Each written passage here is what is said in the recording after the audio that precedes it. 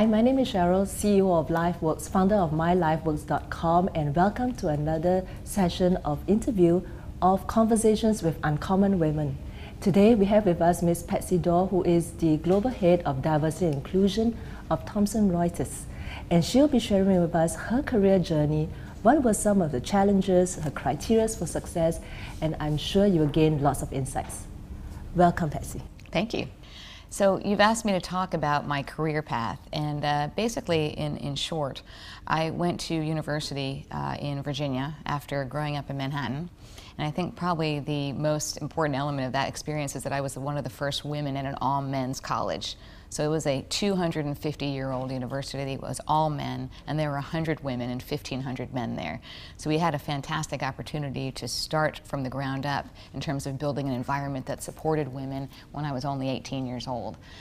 I then went actually to graduate on with a BS in biology, so I was always a math and science-oriented kid, actually, although I've ended up in human resources somewhere along the way. So after university, I ended up going into sales. I thought I was going to be a doctor. That was my original plan, but I decided at the young age of 22 that I wasn't ready to go to medical school and that I would actually explore another angle.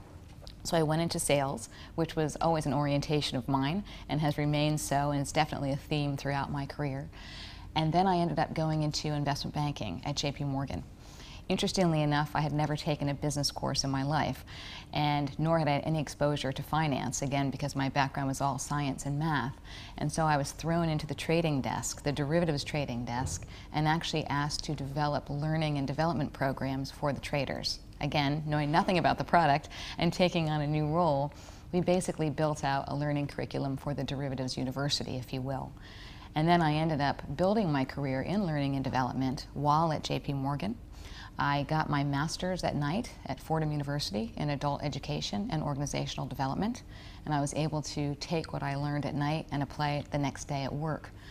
And as I was at JP Morgan for about 5 years, I had a number of different roles in learning and development. I ran the graduate training programs for quite some time, and then I actually started a learning and development function for the audit function. You'll see a theme throughout my career is that pretty much every role that I've ever taken has been a brand new role. So my skill set and my interest is all about building from the ground up. Obviously, it has to be sustainable, but I generally take on new responsibilities so I have the opportunity to build. So after JP Morgan, I was recruited by Deutsche Bank to actually go over to the UK. So I went over to the UK to actually, again, start a learning and development function for the operations and IT part of the organization, based out of the UK, but in a global capacity. I also was asked to develop a graduate training program across Deutsche Bank for the organization and took that on as well. We then came back to the United States at that point, and I joined Credit Suisse shortly thereafter. I actually ran learning and development for the investment bank globally. Again, brand new role. The investment bank had zero learning and development. So I basically went in and built an infrastructure and a framework around people development. After doing that for approximately 3 years, they asked me to run and build leadership development curriculum for our managing directors. And that was basically called our Leadership Institute, which I ran out of New York at that time. And then I had a very interesting conversation with my boss at the time, who was based in Zurich, about my next move. And we basically led a conversation that brought me to Asia rather rapidly. He said, would you have any opportunity to go out to Asia and build the talent function for Credit Suisse?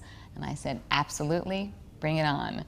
So essentially, I dragged the family, my 2 children, and my husband as well, to go out to Hong Kong, and we built a function over the course of 5 years. So when I arrived, we had 2 people on the ground.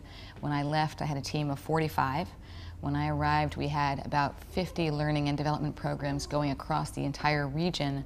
When I left, we had 2,860 to be exact. At that point, I then was recruited to join Thomson Reuters unexpectedly. I wasn't looking to leave Asia, nor was I looking to leave Credit Suisse, but it turned out there was a fabulous opportunity at Thomson Reuters, again, an organization going through a large amount of change. HR was being completely redefined, so the role that I actually signed on for ended up evolving quite a bit. So I initially looked after learning and development, and since then I've now taken on the responsibility of global diversity and inclusion, in addition to a few other roles that are primarily focused on business development. All right, very interesting journey that you have embarked on.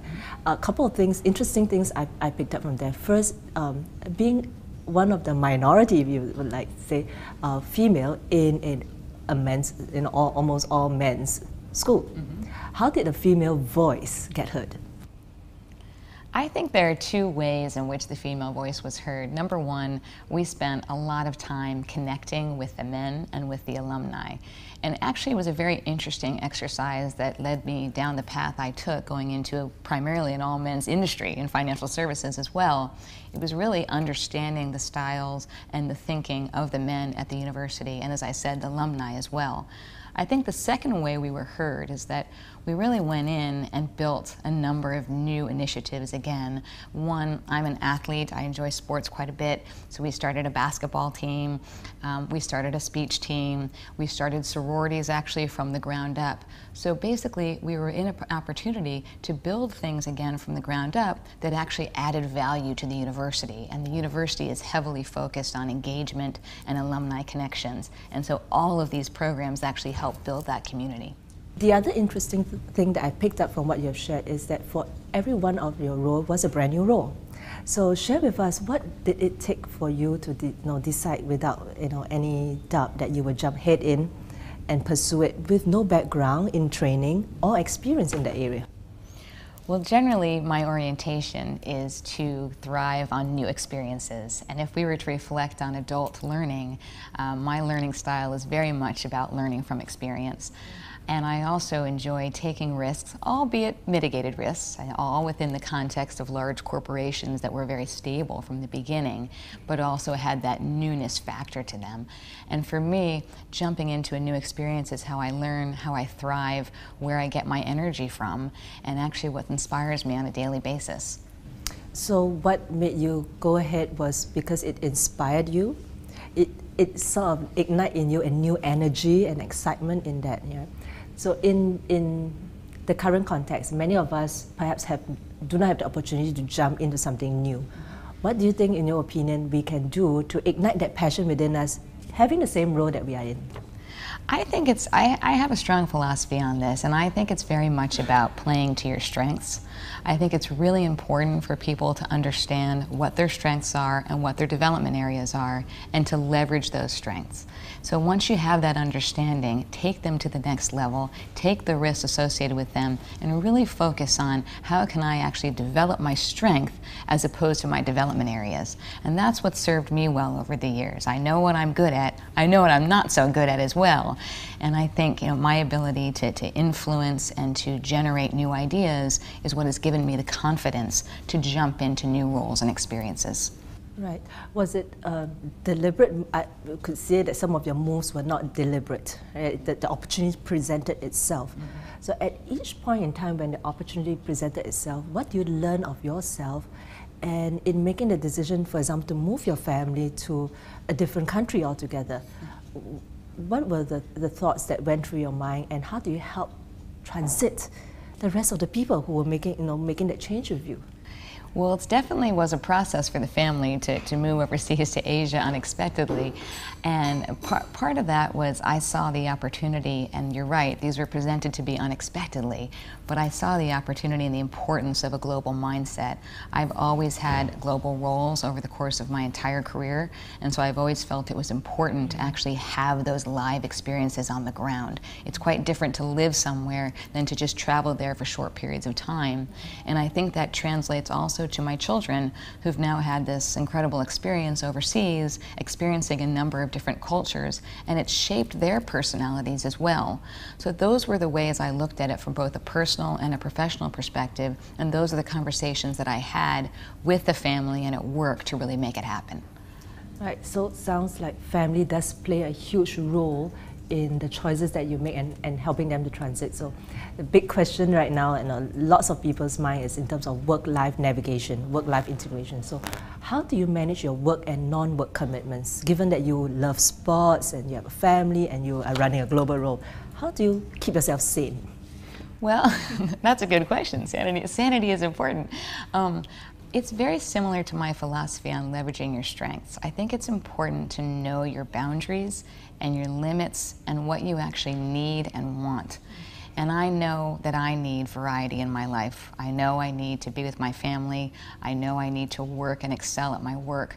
I also know that socializing is very important to me as well. And so I've built a system to allow us to have that to happen.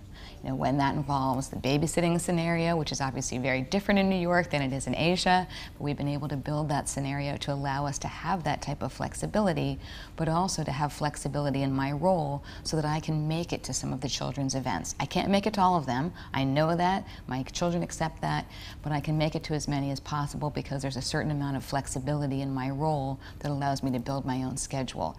And that's something that's happened over time. So flexibility was one of the key strategy that you had, and making the ask to your supervisor. So for some of us, that is the barrier, right? The ability to even begin to make that ask. What advice would you have for individuals who knows that they need the flexibility, but where should I begin, Patsy? Okay, well, I think there's two ways to look at it. First of all, make it happen. And I think you've got to build the trust, right? As a manager myself, I've had individuals working with me who've worked in flexible arrangements, and they can do it because I trust them, because they deliver. So you've got to build that trust to begin with. You can't expect you're going to get it overnight. Number two, I think you really need to think about what is a scenario that could actually work. There are some roles that work flexibly, there are some that do not. So you want to set yourself up for success and really have a strong think about what are those factors that are driving me individually, what are the factors that my manager needs, how comfortable are they with me as an individual and also with this particular role, and find a solution that works for both of you, that's practical and has clear outcomes. Right. Sounds easy, but I think together the momentum and to build that foundation is going to be the key piece to build that trust and credibility with your supervisor. Shifting gears a little in terms of elements of success, how would you define success for your career or in life? What would your definition of success be? Also a very interesting question that I've thought about quite a bit, as unfortunately I'm getting older, although I don't like to admit that. Over the years, I originally defined success very much about upward movement, and I was always thriving and striving for the next bigger role. That's still important to me, and I still believe that I want and wish to be on a trajectory over the next several years. I don't plan on ever retiring, or maybe someday.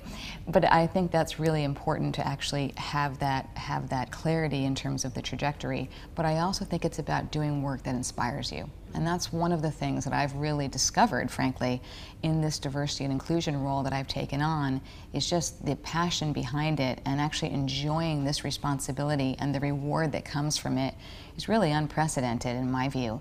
And I think that's what really helps me think about success for the future. Right.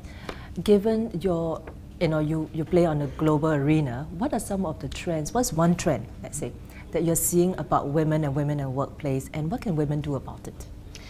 I think it's important to note that the skills required to be successful in the global workplace are evolving and they're changing. There's a lot of research out there right now about the new professional, which is very much about understanding cultural norms, how they apply to work. Again, this whole concept of being a global citizen. I think that's a really critical element to anyone's success, anybody starting now, in the middle of their career, or even moving forward, to build that component into your own development. So that's a core skill set.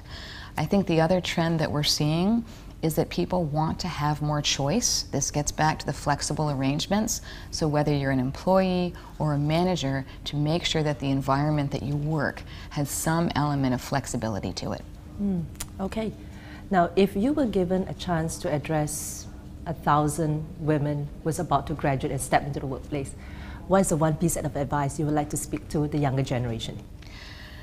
My advice, and I do a lot of work with women in high school right now. I'm actually on the board of an all-girls school, and I do some work with my own high school as well on this topic.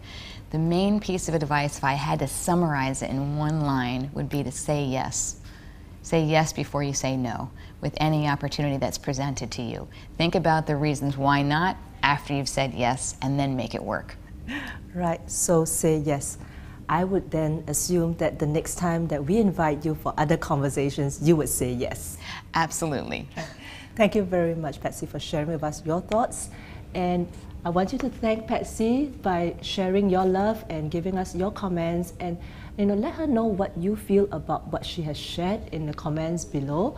And I look forward to the next Conversations with Uncommon Women with you. This is Cheryl from mylifeworkz.com. See you at the next interview.